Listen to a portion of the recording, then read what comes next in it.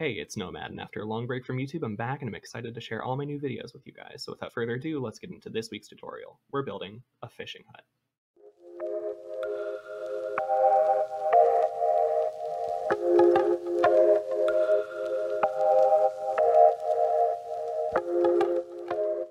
Alright, to get started, we're going to take a look at all the blocks you need to build this. Feel free to pause the video now to make sure you have all the blocks required.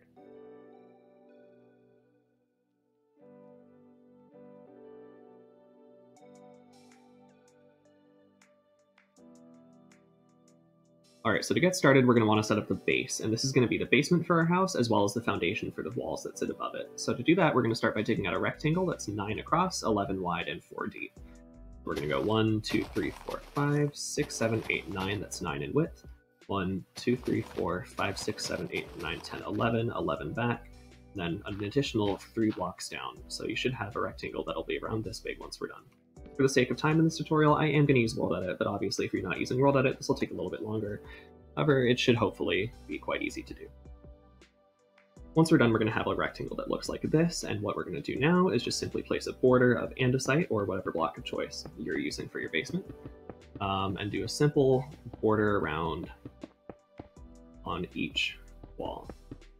We're going to stack this up 3 more times, until it's flush with the ground. Once we've done that, we're going to extend this side up 1 block, leave a 3 block gap here, and then do the same for all the other sides. Leave a 3 block gap here as well, and then continue it. So you should have something that looks like this. Finally, for the basement, we're going to add these 2 little windows by adding 2 upside down stairs and an andesite slab on both of these gaps. Once you're done, it should look like this. Now finally, we're going to add the floors for the basement. I'm using stripped spruce wood. You can use whatever you like, but we're just going to simply fill in the bottom here until completely coated. Alright, now that the foundation is done, we're going to start with the frame of the house. And to do that, we're going to be using stripped spruce wood exclusively. So to start, we're going to be adding a nice simple frame around all of this that we just built.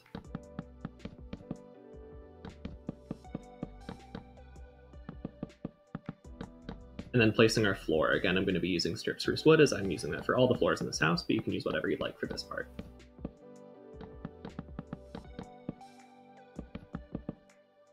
Alright, so once we're done with that, we're going to go to each corner and place a pillar that is 9 blocks tall. So we're going to do that 1, 2, 3, 4, 5, 6, 7, 8, 9. Then on all 4 sides. 9.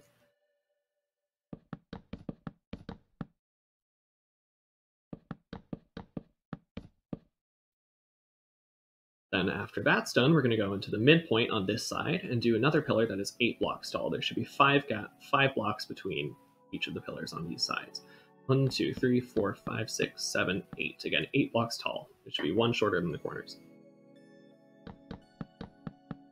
Repeat that on this side. And then finally, in the front and the back, we're going to go to this pillar here and go 3 blocks in, and then place another pillar 8 blocks tall. 1, 2, 3, 4, 5, 6, 7, 8. Once we're done, you should have something that looks like this. Alright, starting at the front of the house, it's time to place the horizontal supports. So what we're going to do is we're going to go to this pillar here, the 8 block tall one, and we're going to extend it to the side until it sticks 2 blocks out from the corner pillar on both sides. So we're going to do that here as well, and then repeat this process on the back. It should look like this. And then next we're going to go to this pillar here on the corner and extend it all the way back, this time sticking 1 out on each side.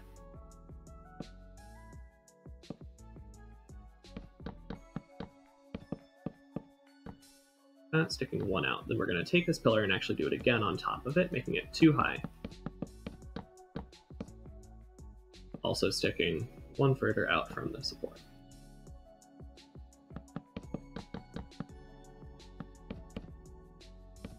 That's done, we're going to go here and place 1 sticking out there, 1 sticking out there, and then on the long sides here, place 2 out every other block. So it should look like this once you're done. Repeat that on this final side, 2 out on each end.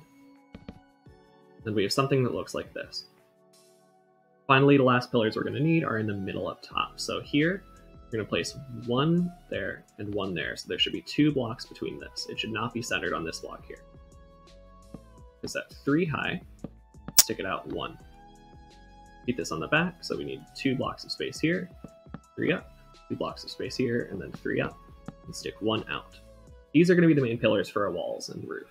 All right, lastly, we're going to be placing our final floor here, and that's going to be the attic floor. So we're going to come to this pillar here, and just like all the others, place a single layer of whatever floor material you would like to use. All right, so our main wall material is going to be stripped birch logs, or stripped birch wood. And to do that, we're going to start placing pillars like so, on this side leaving 3 blocks of space on the front. And then in this one, we're going to leave a single block of space. We're also going to fill this in with 1 row of stripped birch log. It should look like this. We're going to repeat this on the back as well. But this time, filling in this part entirely. And leaving the window in on this side. So again, it should be 3 blocks of space with birch lining the sides. And then for the sides here, we're going to come around to the right side of the house. This is going to be completely filled in with wall. There's not going to be a single window on this side, so feel free to completely fill that in with your wall material.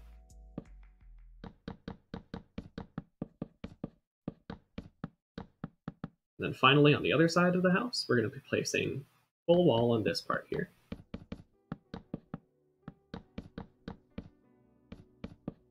And then another 3 block wide window towards the back. I'll be going around to every side just to confirm. We should have 1 3 block wide window here and 1 1 block wide on the front. On the right side, there are no windows. On the back, we have the 1 3 block wide window here. And then on this side, we have the 1 3 block wide window towards the back. So it should look something like this. First layer of walls are done. I'm going to go up to the second level here. And so what we're going to do is going to go to the side here, 1 block back from the pillars. There's 2 there and 3 here. Same on this side, 2 there, and 3 here. I'm going to repeat this in the back as well. 2 blocks there, 3 blocks here.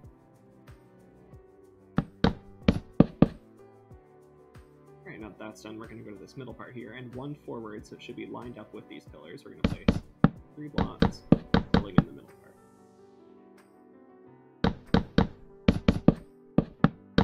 With that done, your walls should look like this. Alright, so with the walls done, we can finally move on to the windows of the house. Now to do that, we're going to be needing a bunch of materials. First, we're going to need spruce wood stairs, trapdoors, and slabs. We're also going to need dark oak stairs, dark oak trapdoors, and dark oak fences. And then finally, we're going to need grass or dirt, a hopper, and spruce fence gates. So we're going to come over here, and to start that, we're going to be placing 3 upside down spruce stairs, just like so. And then lining the top corners with dark oak stairs upside down as well. We're going to follow these 2 walls with dark oak trapdoors closed so that they're lined against the wall there. And looking up, you're going to place 1 hopper, and then below that, place 2 dark oak fences. You're going to be left with something that looks like this. Finally, once we're done with that, we're going to be placing 2 upside down stairs directly next to the dark oak ones, and placing 3 trapdoors just like this. On top of those, we're going to place 1 spruce trapdoor. We're going to repeat this same window on the back side here, doing the exact same steps until it looks exactly like the front.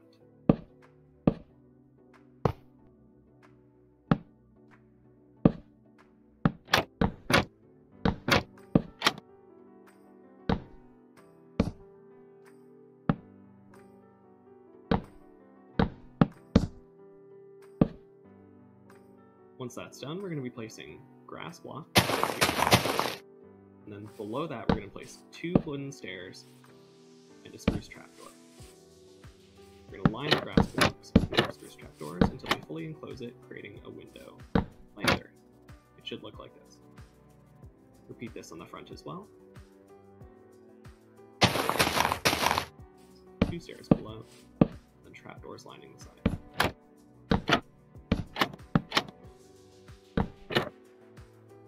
For the long side here, we're going to be using a similar window, but we're not going to be using a window planter. So instead, we're going to be using 2 layers of wooden stairs here, and then repeating the same design with the dark oak.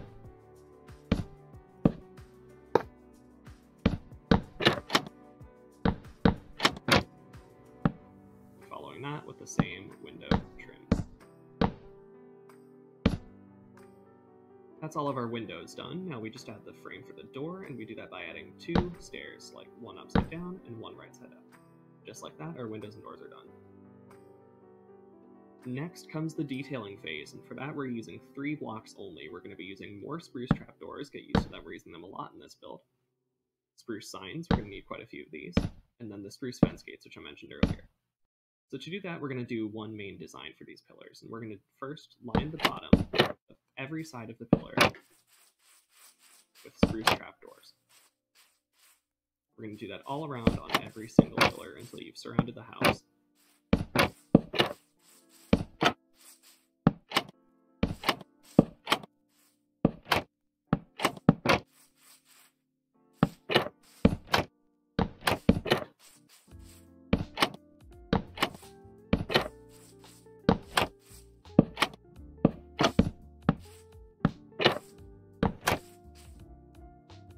Once you've done that, it should look like this, and then we're going to do the exact same thing one layer above it with the spruce signs that we have. This is a little bit tedious because you have to escape the window every single time, but I promise you it's worth it. It'll look great once it's done. Once that's done, we can move to the upper edge of the pillars, and we're going to be doing the exact same thing, just upside down. So leave 2 blocks of space, 1, 2, and then on the 3rd block above, you're going to do the signs again, and then follow that up with the same trapdoors. So it should be exactly like this, but inverted up here.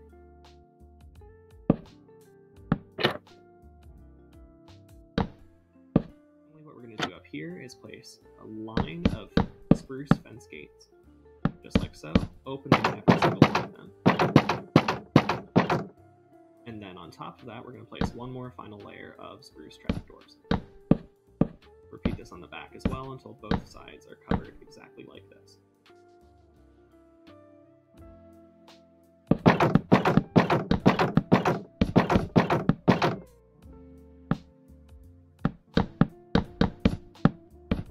It's time to finish off the pillars, and to do that we're going to take our spruce stair blocks and just place them upside down above every single trapdoor that you've already placed, just like so, around the entire build.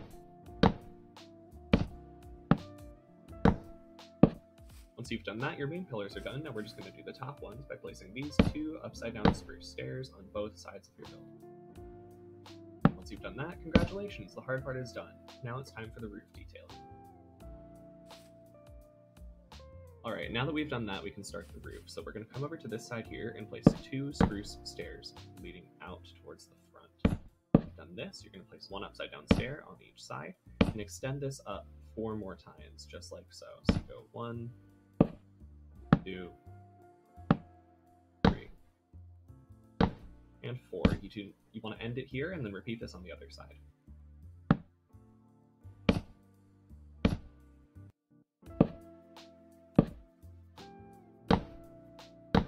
That we're going to connect these 2 with a layer of spruce planks, and that's it. Repeat this on the back side, and then you've got a finished frame.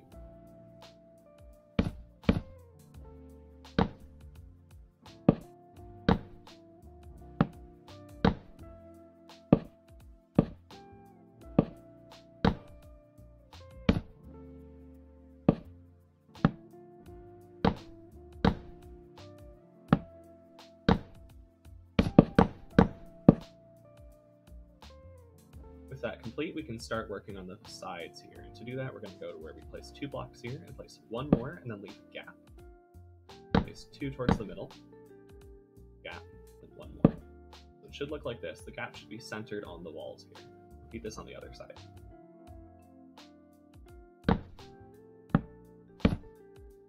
Just like the others, it's going to be centered on the walls. Now once we've done that, we're going to come over above these gaps, go 1 block back, and place 2 spruce planks, 2 spruce stairs, and then a plank in the middle, creating these little archways.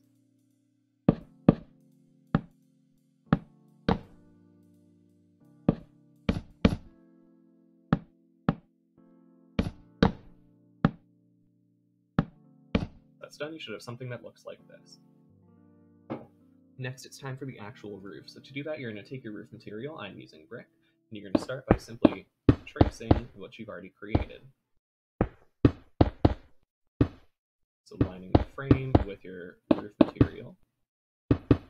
Keep following the shape exactly until your roof is completely full. It should look something like this.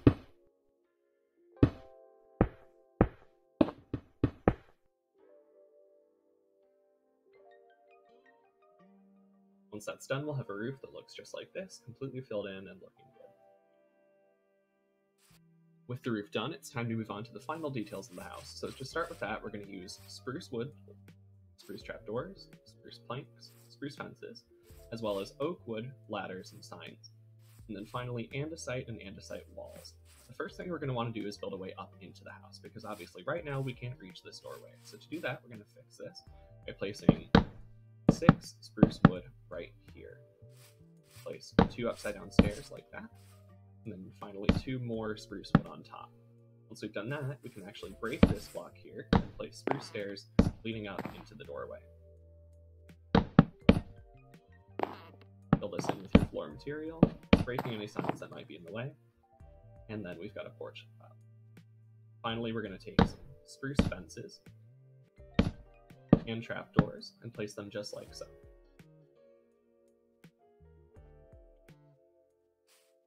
Now that we have our stairs up, it's time to start the pier, and to do that, we're going to use the same style right here. We're going to place 2 more trapdoors on these pillars as so, and then we're going to extend it 1, 2, 3 more, just like this. We're going to repeat the exact same pillar because I'm using trapdoors on the sides as well as the top, and using the same stairs in the middle. It should look like this. Once you've done that, you're going to flip around to this side here and place more trapdoors, and repeat the same pillar design, but this time being 2 blocks apart from each other. So it should be 1, 2. Build 2 of these, repeat the process. So you have something that looks like this. Here we're going to leave a 3-block gap, and this is for the stairs up to the pier, so we're going to just place 1 right there. And then continue our pillar design every 2 blocks for as long as you want the pier to be. This can be 50 meters long, 10 meters long, it's entirely up to you. But just repeat this same pillar design all the way through. Once you've got your pier as long as you like it, we're going to come around to this side here and leave a 4-block gap between pillars, placing 2 more just like so. Again, there should be 4 blocks between. 1, 2, 3, 4. With that done, we're going to repeat the same design and go back towards your house with the same 2-pillar gap like the other side. Completed, you should have something that looks like this. Now for our final details, we're going to want the floor and the fences. So to do that, you're going to take your secondary floor material. This can be the same as the inside of the house or different. I'm using something slightly different. And you're just going to fill the entire pier in with whatever material you chose. Break any signs that might be in the way. And continue this for the entire pier. Finally, we're just going to take spruce fences towards all of these gaps here, except for the stairs.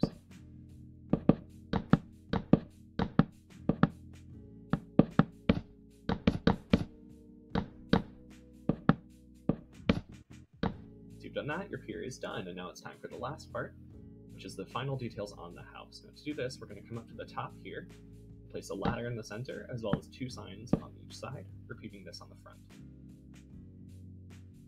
Ladder in the center, 2 signs on each side. Now lastly, we're going to come over to the back, and using our andesite walls and andesite block right here, and place 2 andesite blocks, as well as andesite walls leading all the way up, which will continue through the roof until you have a chimney.